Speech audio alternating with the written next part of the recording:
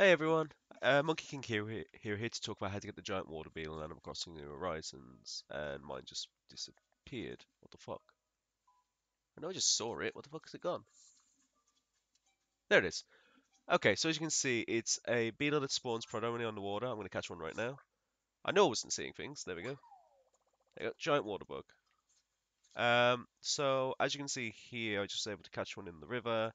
It doesn't matter which river you're in, clifftop or not, they'll spawn in pretty much all of them, but they are pretty hard rare to find spawn. You just need to keep your eyes out. As you can see, it's available from April to September in Northern Hemisphere, and for Southern Hemisphere, you just need to add 6 months onto all those dates. And it's active from 7 p.m. all the way up until 8 a.m.